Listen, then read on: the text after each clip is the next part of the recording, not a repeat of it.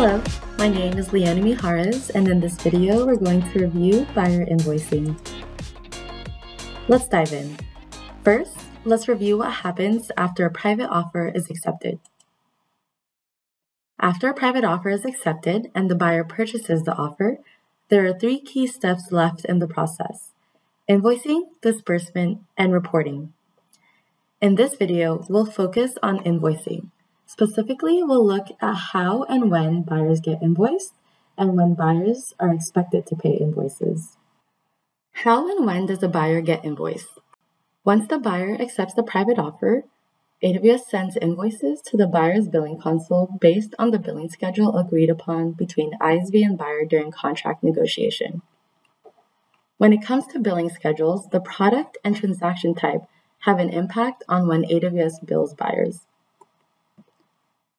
For private and public offers, invoicing can occur immediately upon subscription. Only private offers have the option of a flexible payment schedule to delineate billing monthly, quarterly, annually, etc. Public offers can also be included with the AWS bill invoiced on the 2nd or 3rd of the month. For products with usage or metering, invoicing for public or private subscriptions gets rolled into the buyer's monthly AWS bill, which is invoiced on the 2nd or the 3rd of the month. Here is an example of a private offer set up with a flexible payment schedule. The total contract value is $120,000, and the seller set up the payment to be invoiced monthly at $10,000 to the buyer. What is the buyer's experience? From the AWS Management Console, customers can view AWS Marketplace invoices.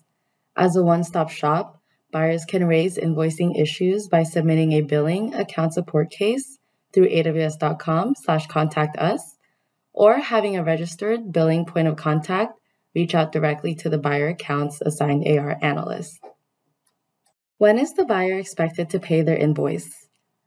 It's important to note that not all AWS user accounts are billed immediately upon subscription via credit card.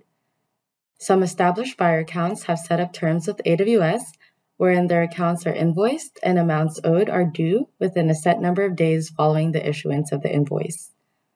While credit card purchases are immediate, buyers on invoicing have standard payment terms of net 30, and some customers do get others such as 45, 60, etc. The invoice due date is determined off the payment terms agreed upon between buyer and AWS. To summarize, there are 3 key steps for vendors once a private offer is accepted: invoicing, disbursement, and reporting. In this video, we discussed the invoicing process. You can check out our other videos related to disbursement and reporting, and also feel free to reach out via email to mpfinquiries@amazon.com. Thank you so much.